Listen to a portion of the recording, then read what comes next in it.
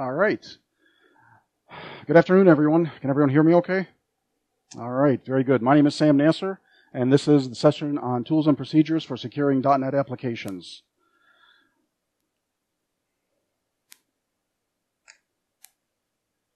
A little bit of housekeeping before we get started. Restrooms, if needed, are inside and near the stairs across from the bar. Please keep in mind that this is a forum for learning, so there is no such thing as a silly question. And last but not least, if you would please put your cell phones on vibrate. For the agenda, as the title suggests, we're going to be doing tools and procedures. So we're going to discuss a few tools that are free from Microsoft that will help us encrypt our applications and secure them. And also we're going to look at non-coding approaches to securing our applications and procedures that we should implement in the organization. A little bit about me. I've been a software developer since 1995. I work for a company called NIS Technologies, and I have some business cards available if needed, where I also do consulting as well as training. I've been certified from Microsoft in a variety of certifications, and I head up the Cleveland C# VB.NET user group. How many have heard of that user group, by the way? All right. Also, I've authored several articles for Visual Studio Magazine. Much of the content in this presentation can be found online as one of the articles on visualstudiomagazine.com. And last but not least, I've been Microsoft MVP since 2013, and we'll find out effective July 1st if I continue that tradition or not. So keep your fingers crossed. In regards to the Cleveland C# VB.NET user group, we meet every month, every fourth Thursday. The meetings are free of charge and open to the public, and we discuss anything and anything related to .NET. You can find the information on meetup.com, search for Cleveland C# VB.NET, and you'll find us on there. So I imagine you're all here because you're concerned about security, right? Why is there a concern about security? And this is a question to see that if everyone is still awake after lunch. So why are we concerned? Why are we here? Why are we spending a rainy Saturday learning about security? All right, so just to help jog your memories, I'm sure this is really what you wanted to say, is that we have to be concerned with the data that we're protecting, credit card numbers, financial data, patient information. We also need to ensure application integrity, that the application that we publish is in fact the one that's going to be executed by the users. And we want to ensure that if it's a web application, we want to ensure uptime, that the application is constantly running. Also, by protecting the data and protecting the application, we're essentially protecting jobs, i.e. our own jobs. Many organizations, once they suffer a security breach, there's a lot of layoffs that have to take place in order to bounce back from that. And sadly, a lot of times IT is the first to blame. What are the motives? Again, if I asked this question, I'm sure if it was before lunch, many of you would be answering some of these bullet points, right? So there's financial gain, obviously, to be attained from it. There's a sense of pride among hackers to be able to penetrate through a site or a system. There's also religious and political motivation, especially during election year. Sites of the opposing party are always under attack regularly. And last but not least, just for the sake of vandalism. So if we look at the .NET framework, whenever we actually build an application in .NET, basically what we're doing is we're compiling down not directly to native code, but rather there's this intermediate layer called Microsoft Intermediate Language, or MSIL. And this essentially is human readable. We can modify it, and it's there for the purpose of tweaking an application and modifying its performance. And then through the phases of running the application, basically the common language runtime then takes this MSIL, converts it to native code, which can now run on the machine itself. So there's multiple layers that we're going through. We start with either VB.NET, C#, C++, C#, or a variety of other languages. They all basically compile down to this MSIL, and then they continue to compile down through the native code, all through the CLR, or the Common Language Runtime. So what's the worst thing that can happen? Any guesses? A little louder, please. Everything. Yeah, that sums it up. So let's take a closer look at it. How many of you are familiar with the ILASM or ILDASM utilities in the Microsoft framework? None? All right. Well, let's take a closer look at it. So What I have here is an application that I built in VB.NET. And basically, it's a simplified application. I'll go ahead and run it and walk you through the in-depth UI.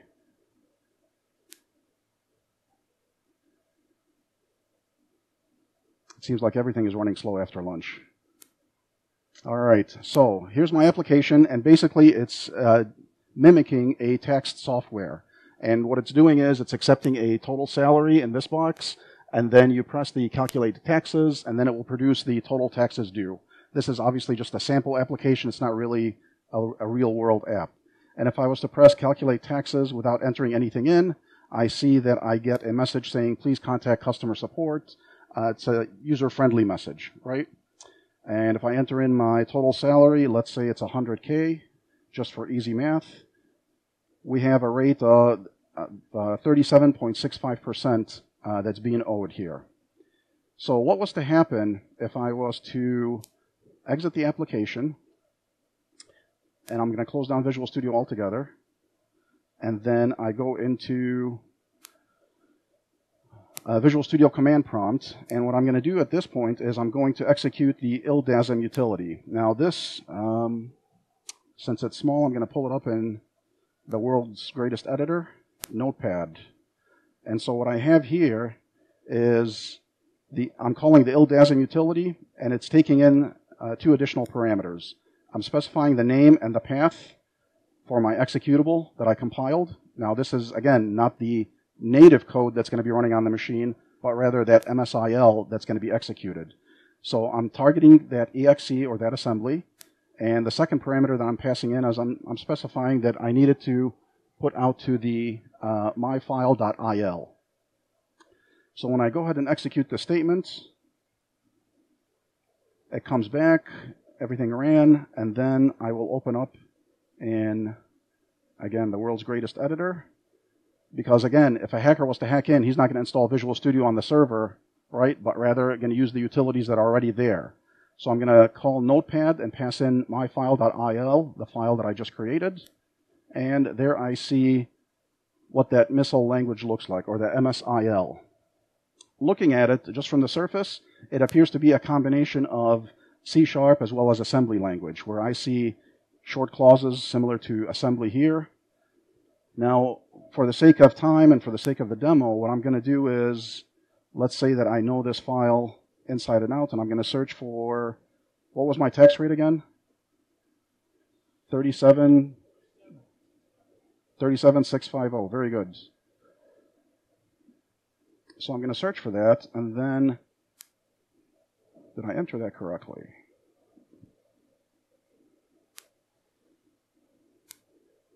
There it is, 3765. So what I'm going to do is I'm going to modify that missile code. I'm going to make it 10%. I'm going to save the file.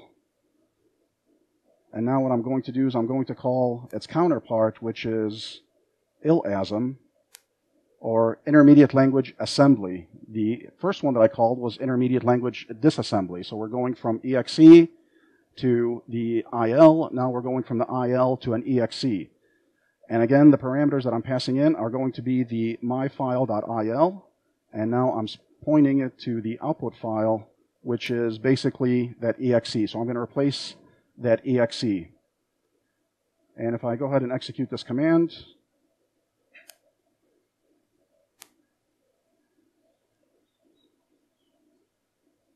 and I see at the end it says operation completed successfully. If I look over in my folder under my bin debug, and I have it sorted by date modified, we see that I have textcalculator.exe of 1:10 p.m., which matches my current system time. Now, when I go ahead and run this, I enter in a total salary of 100,000. Calculate taxes, and now it shows that my total tax due is 10,000. Can't hear you, sir. I like it. Use it for the power. Use it for the power of good. So what I did was, if you notice, Visual Studio was completely shut down. I opened it up in Notepad and the Visual Studio command prompt. I disassembled it, made the modifications, reassembled it, put it back out again as an exe, and it went undetected. So what can I do to protect myself against this? Anyone want to take a stab at it? Yes, sir. I'm sorry? Checksums, okay. Sign your files, okay. What else? Crypto. Can you elaborate on that?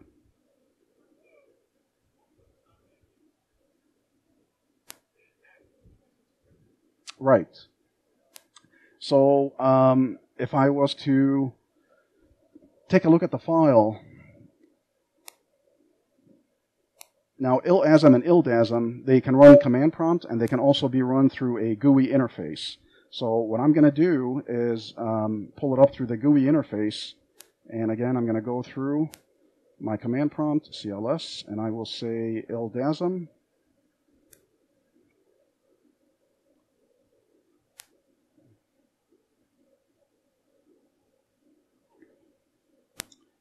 And I'm going to look at it. C12.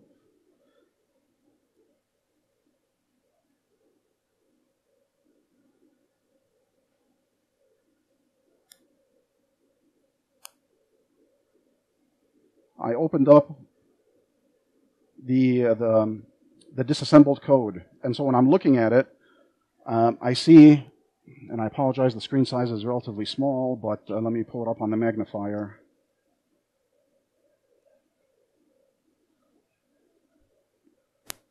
I see all the button names and the classes, and they have relatively meaningful names, which is one thing that we always stress to junior developers, right? Have variable names and function names that are meaningful, so that way we can identify what's happening in the code. So I see things like button exit, button calc tax. And so I know, obviously, if I wanted the event handler for the button for exiting, where do I go? The button exit function, right? Now, what happens if I was to jumble all this up?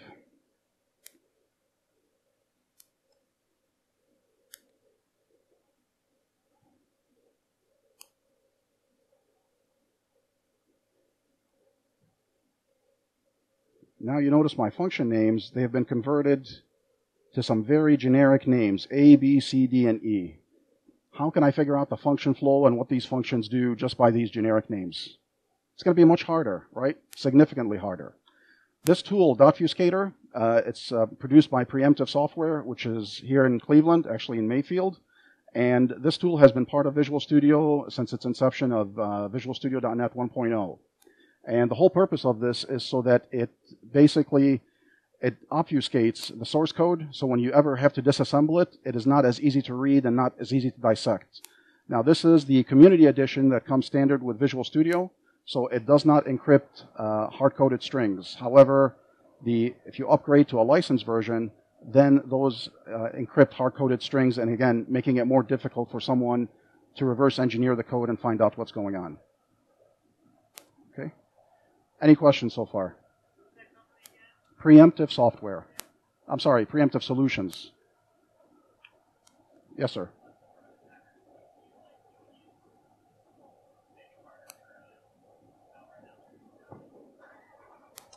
I'm sorry, one more time. From a hacker's point of view, you can use this tool.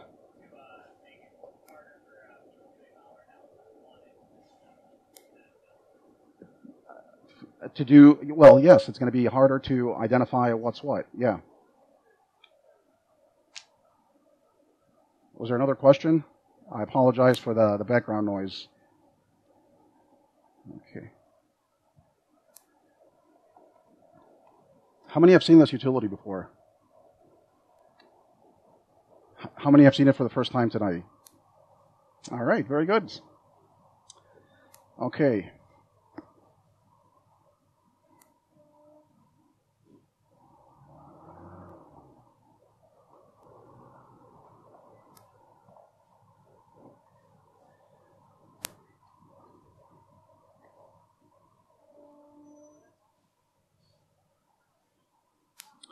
So with regards to the Dotfuscator, it works with all .NET applications. So regardless whether you're building it in VB.NET or C# or any of the languages that Visual Studio.NET works with, you can essentially use .fuscator to be able to obfuscate your code. The Community Edition, like I said, is included with Visual Studio, and it supports highly complex development and build environments, so you can integrate it with TFS, so that way when code is checked in, it can then obfuscate it and then publish it out to the servers. And it's very quick and easy to use. The utility is basically within Visual Studio, and you simply call it, create a project. Actually, let's step through a quick demo here.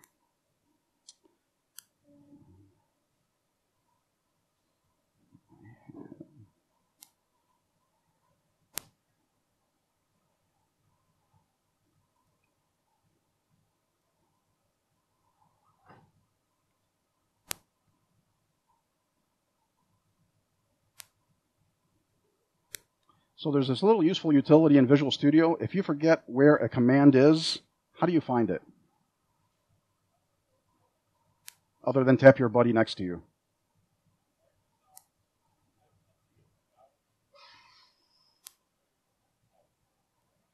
In a Google browser, you mean?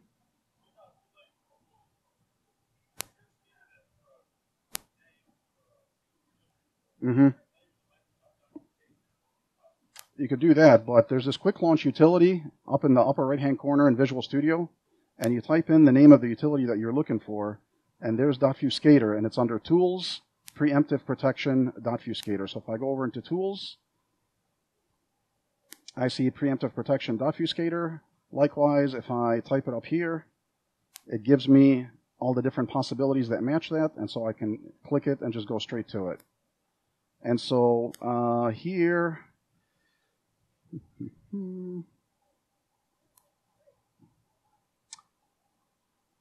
okay, so this one requires a registration. Let me circle back to this one again later. Oh, okay. All right, so now what I'm going to do is I'm going to create a new project.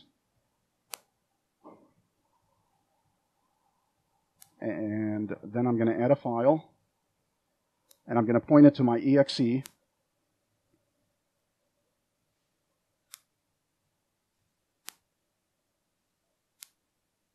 And then I'm going to select builds.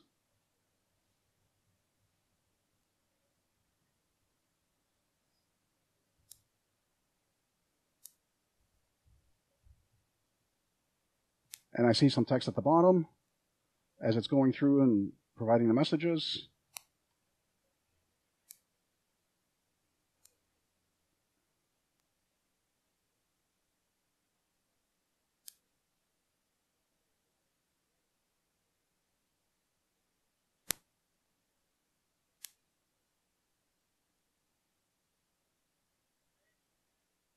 And that's all there is to it. So basically, you run it through the utility, you open it up through Visual Studio, and you're able to obfuscate the code right on the spot, and now you have a new obfuscated exe that you can distribute to your users.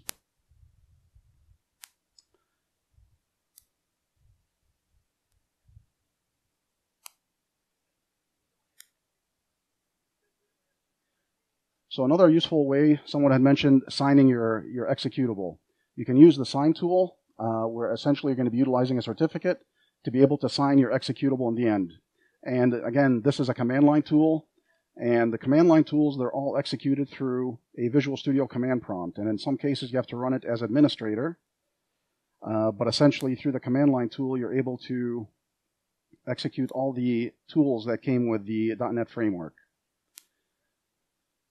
And it digitally signs the files, and what it allows you to do is to verify the signature in the file when you go to execute it. So if someone essentially intercepts that signed executable and tries to run it, because it's been altered, they're going to see a message like this where the signature cannot be verified. And so again, we're ensuring application integrity to ensure that the user runs the application that we intend them to run. A third tool that comes with a framework is ASP.NET regiis.exe. Rolls off the tongue very quickly, doesn't it?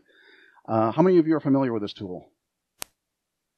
So the primary purpose of this tool is what, sir? All right, fair enough. So this is basically a registration tool for IIS, or Internet Information Server, or services. And what this allows you to do is to be able to identify what version of ASP.NET you have, deploying different versions and upgrades. But then it also comes with another feature where it allows you to actually encrypt and decrypt. So again, this is part of the .NET framework, free of charge. Essentially you can use it for encrypting and decrypting just by specifying the command line flags. So here I'm going to specify -PEF where I want to encrypt the connection string, and I'm going to specify a section connection strings in my web config file, and then specify the path that it's going to be pointing to. And so with the PEF option, basically it encrypts, and then to counteract that, or to unencrypt it, basically I would use the -PDF or decrypt. So in order to be able to encrypt and decrypt, I need to have, the user account must have read access to the encryption key. And then the default provider is the RSA protected configuration provider, and that's in the machine config file. But you can also select a different configuration provider or a different encryption provider. And so let's take a look at how that executes.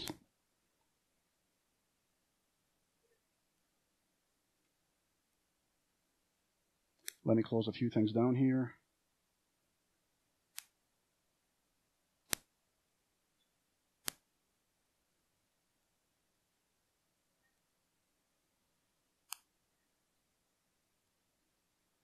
All right, so I have a little cheat sheet here where I have all the commands typed in. And so what I'm going to be doing is I need to execute ASP.NET Reg IIS, and let me clear the screen for clarity, and we'll paste our command in. And so again, I'm passing in multiple command line parameters, -PEF the switch, specifying the connection string section, and then I'm pointing it to the web config file and the path where that's located. And let's take a look at that web config file. There's my web config, and there is my connection string section. Let me amplify that a little bit.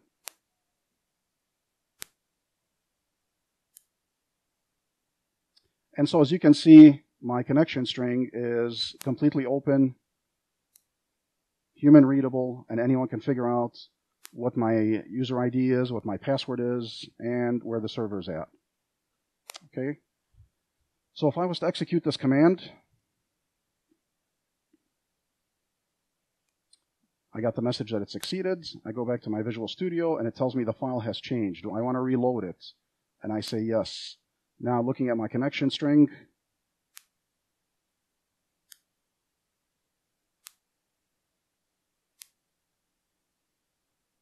completely encrypted, not very easy to read. I can't decipher what server is being used. I certainly don't see a user ID and a password in there, so it helps to keep my web application secure. I'm sorry? There's a provider that is specified in the machine config file, and then the certificate would have to be installed on that machine. In addition, the user that is doing the encryption must be the same user that the application is going to be running under, because it's going to use those credentials for decrypting it. Okay?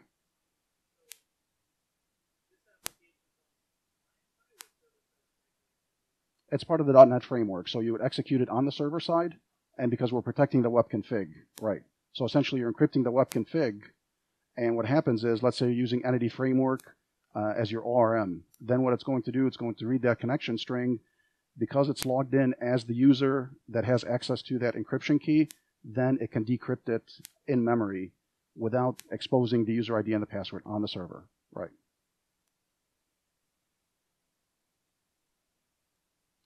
How many of you are seeing this for the first time again? All right, very good. A productive Saturday afternoon, huh? Excellent. Any questions? Okay.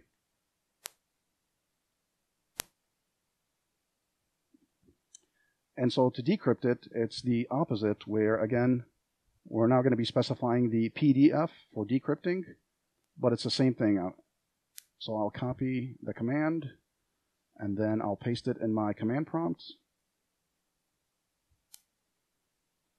So I'm specifying the name of the executable, -PDF for the flag, and then connection strings as the section that I wanted to unencrypt in my webconfig file, and then the path to the webconfig file. And once that's executed, I'll go back to my Visual Studio. Wrong one. There we go. And once I reload it, now I see the unencrypted connection string available to me again.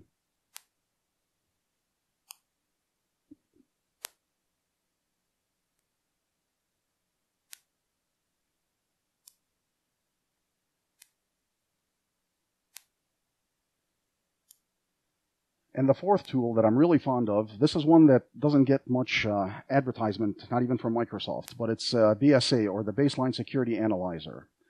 This is a software or a piece of software that can be downloaded free of charge from Microsoft's site, and it determines the security state by assessing a variety of different things, and it scans your PC as well as all the machines on your network. So it looks for things like OS security settings, Windows components. If you have any loopholes, for example, you don't prompt for a password, or you have a guest account set up, or you have for example, you have SQL Server installed, but you're using the standard SA password. Anything like that will get flagged, and basically what it looks like is, let's go ahead and call it.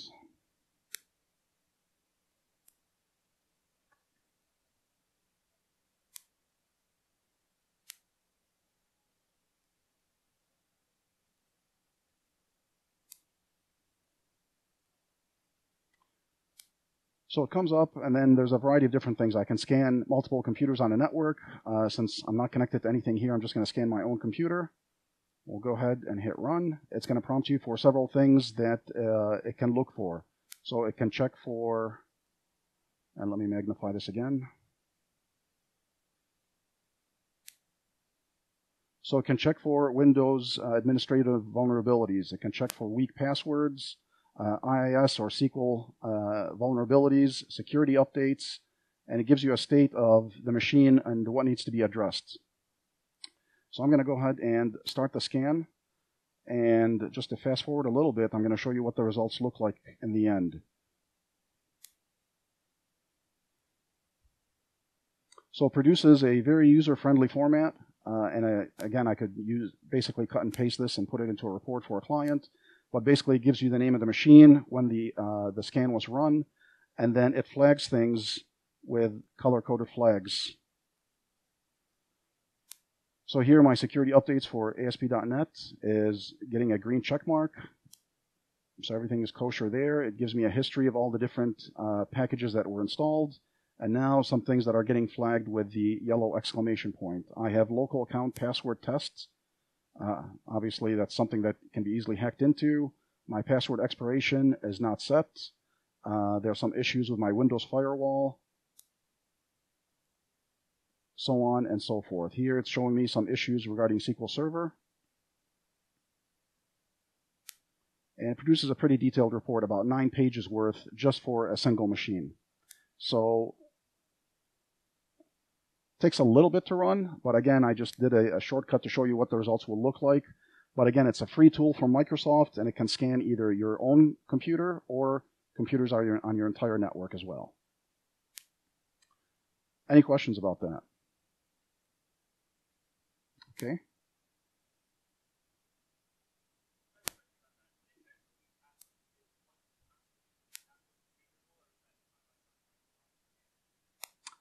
As far as I know, it's just defined in the application itself. I don't think there's a config or anything that you can specify. Okay.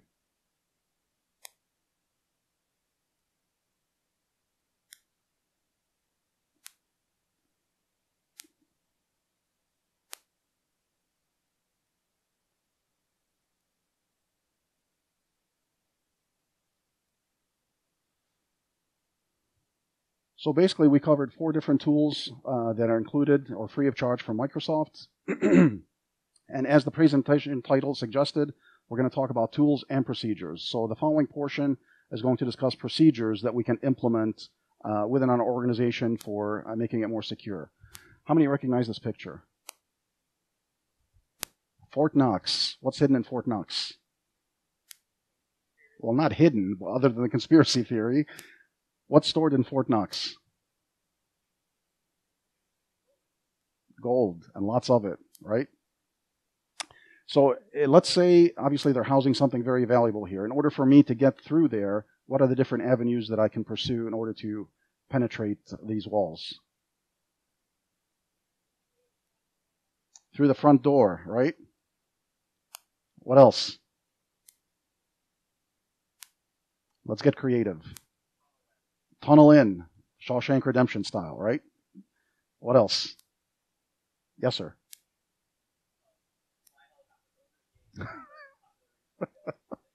Right. How else? Drive a car? Well, it could be risky, but yes, you certainly could, right? One of my favorite answers that I got previously was get a job there. I'm like, perfect, right? Very true. So the reason we need to think of the different points of entry is because there was a hack that Target encountered a while back. How many have heard of this story? Right? What happened there? They came in disguised as HVAC, and they were cleaning the vents, and they came in after hours, and of course, since it was after hours, they just had a free reign of the place. And so we always think of security. We're always worried about security updates and encryption and thinking more of high-tech approaches, but really it's the low-tech approaches that sometimes we overlook. And so something as simple as this, where you have people coming in to clean the HVAC system, they're the ones that penetrate your servers. So with that in mind, security is a holistic solution. It cannot be solved by just one thing alone. It is not by encryption. It is not just by securing the location of the servers. Oh, by the way, my baseline security analyzer is done now. And so here's a full report on my machine. In any case, not to digress. So the point that I'm trying to make is security is a holistic solution. You have to look at everything from A to Z. I had a client one time, I went there, they were in healthcare, and I saw their server room was propped open with a fan running, and I said, is this legitimate? Did you intend on doing this? It's like, well, the AC broke down and we really don't have a choice. And they were in an office building that wasn't entirely theirs. They were sharing it, and they had other people on the floor. So anyone could have easily waltzed in, pull out a hard drive out of the server, and walk out with it. All right? So first and foremost, the location of the servers. You need to house that and make sure that only limited people have access to it. You need to look at the server configuration. Make sure that my updates, I have all the patches installed, that I have only the software that I need to run only installed on there and nothing more. We're also going to talk about user training, having your users involved to participate in helping to eliminate hacks. Now, we always do code reviews whenever we do updates to our system.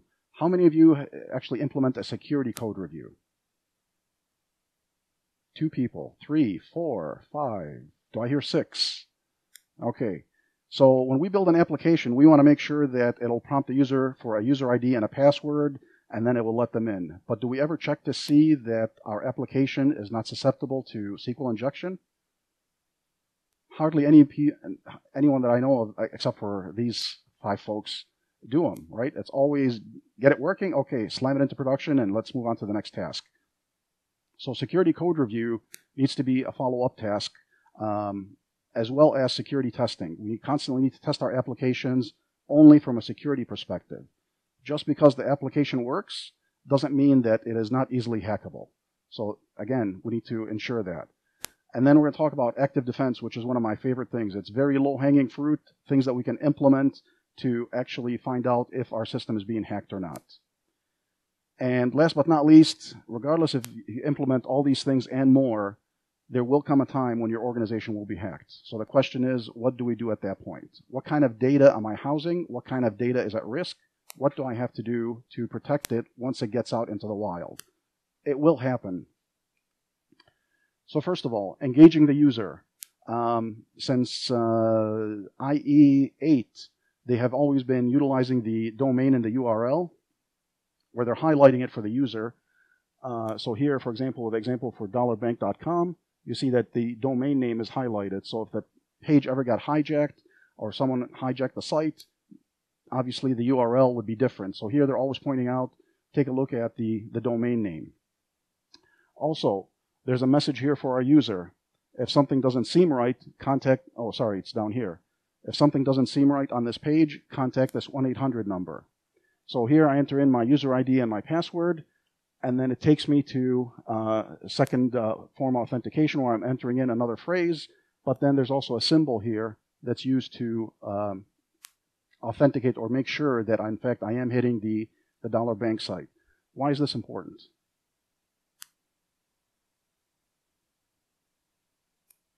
So this is a symbol that I selected for my account. That's the challenge. Okay. It's part of my authentication. Right. So, and again, it's telling you here, if you don't see your security image, call this 1-800 number. So here, we're engaging the user to let them know, if you see something suspicious, call us and let us know. Another feature that I'm very fond of on my credit cards, I always have email alerts whenever I have anything more than $1 being placed on my credit card. So have your users enroll in something like this where they're getting notified, password changes, any account withdrawals or deposits, anything that certainly seems out of the ordinary, notify them. You also want to implement active defense monitoring. So you want to look for things like out-of-bounds costs, meaning that it is a cost that is out of range. When you buy an airline ticket within the continental U.S., typically, what's the typical price? A couple $100s, right? What if I told you that, what if you looked in your database and let's say you were in charge of an airline and you saw ticket prices that were being sold for $50? What would you say then? Something's up, right? Or even worse, I'm sorry? Unless you had a special, right. Now, it would be real special if you saw a lot of $1 tickets being sold. That would raise suspicion. And that actually happened with, I won't mention any names, but it was an airline that flies to Alaska quite often. And there was a hack in their config file, and someone exposed it, and they essentially let all their friends know, and they were buying airline tickets for $1. And it went unseen and undetected. And of course, the airline had to abide by it afterwards. So you want to look for things that are out of bounds, out of your norm, right? Excessive number of transactions, where we have after-hours access. Now, this is going to be a little touchy because many organizations, they operate after hours. But for those that their main hours of operation are between 9 and 5, i.e. the banking industry, i.e. the school systems, so someone logs in at 2 in the morning, something is wrong, especially if they do it regularly or for extended login periods. Then something is up. So how do you guard against active defense monitoring? Looking at this, can anyone tell me what this is? Store procedure to do what?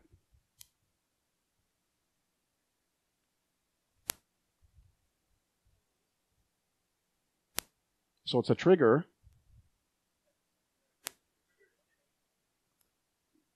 I'm sorry? A trigger to send email alerts. When? Costs are out of range. So here I'm checking to see if a cost is less than $50 or greater than 1,000. Then I know something is up. Send an email alert to a group. Now, obviously here I just have it to securityteam@acme.com. And so you notify the group, and this way you're raising a flag. Something is up, something happened, let's take a closer look at this. Had this certain airline implemented something like this, they would have prevented that attack. How long do you think it would take to implement something like this?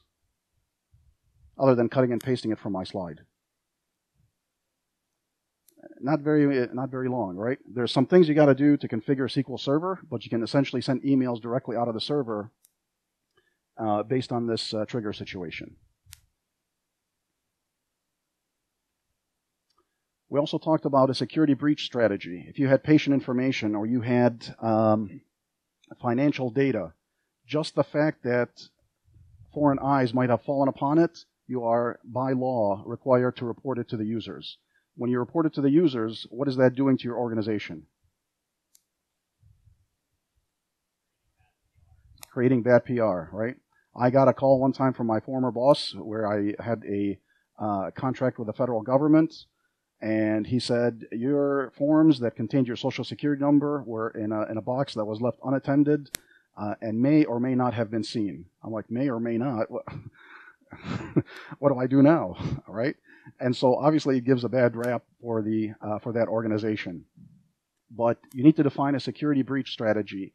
Once my account gets hacked or once my data gets penetrated, who do I need to notify and how? Also, take into consideration, for example, FTD Floral or FTD.com. Now, what are some of their busiest days of the year? Mother's Day and Valentine's Day, right? So let's say that we find out that we have a security breach that happened and I'm in charge of the data center. Do I yank the plug out of the wall on Valentine's Day and risk millions of dollars being lost? Or do I just take it on the chin and know that I'm going to make more millions than what is being lost? So that's something that has to be defined ahead of time, certainly not the day of or the moment of. You also need to define an escalation procedure. Who do I call, when, and have these numbers available and discuss it with the team as well. And like we talked about, you need to define allowed or disallowed actions. Do I yank the servers and disconnect them from the network, or do I just let it go and we as an organization will take it on the chin? So these are things that need to be defined by the higher-ups, and again, a strategy plan needs to be put in place. Similarly with the notifications, so if I have, let's say, social security numbers that have been compromised, what is my strategy at this point? Do I notify internal management? Do I go to local or federal authorities or the news authorities, the media? Do I put an online warning on my website for users? Or do I just discontinue the application availability and, like I said, just yank it out of the wall altogether? Again, this is all things that need to be discussed ahead of time. So with that, basically taking all things into consideration, this is what I consider your 9-item laundry list. So first of all, take a look at the location of the servers, see where things are stored, where servers are stored, how the servers are configured. Do they have the latest updates? Do they have only the software needed to run them? My network configuration, I am not a network guy by any means, but I certainly want to make sure that all the ports that are not needed are closed. Also, I want to be able to train my users and let them know to engage and to let me know if they see something that is fishy or subject to a hack. Once I write my code and I have my application developed, before deploying it out into production, obviously we go through a code review, but we talked about doing a security code review, right? And then just like I test my application to see that if I add A and B and I get C, likewise I want to make sure that I don't add in something that is unexpected and expose something in my code. For example, if I do a divide by zero error, is it going to throw an error and show me the portions of the code where that error had occurred? I want to be able to turn custom notifications or custom errors on. Active defense, like we talked about. How do we implement the active defense? Anyone remember that slide? What was it? I'm sorry? A SQL trigger, right? I just place a trigger on my table where I'm seeing the cost coming in or the price of an item, and if the price is out of bounds, then I know something is wrong and I need to raise that to the next level. Recovery plan. Basically identify when and who to escalate things to, who to notify, and after I have all these things in place, I need to test my implementation, have some trial runs to make sure that that phone numbers are up to date, and that people can be reached when they say they can be. And basically just do a mock test, similar to the same way we do stress testing and QA testing on our applications. We need to do a similar testing approach, but from a security perspective. Okay? Any questions? None at all? All right. So if no questions for me, I have a few questions for you. What are some of the things that we talked about today? And more importantly, what are some of the takeaways that you can walk away with today? A little louder, please. Sign your data on your executables. Okay. So sign your executables. What else? Don't leave the server room unattended or opened. Correct. What else? I'm sorry? A little louder, please. Encrypt things, okay? But more importantly, what did we talk about today? What are the 4 tools we talked about today? LDASM and ILASM, so intermediate language disassembler and intermediate language assembler. What do they do?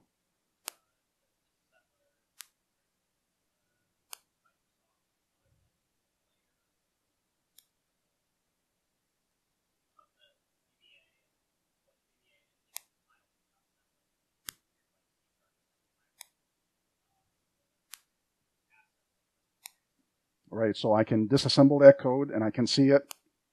I can open it up in the world's greatest editor, which is what? Notepad, right?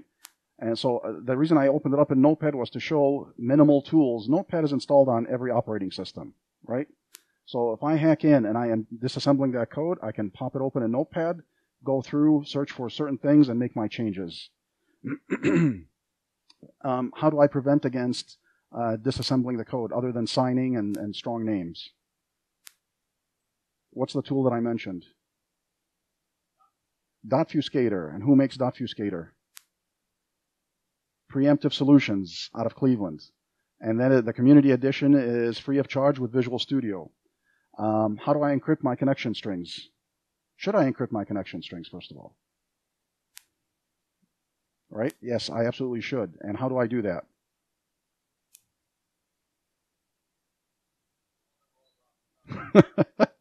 The one that rolls off the tongue. ASP.NET regiis.exe.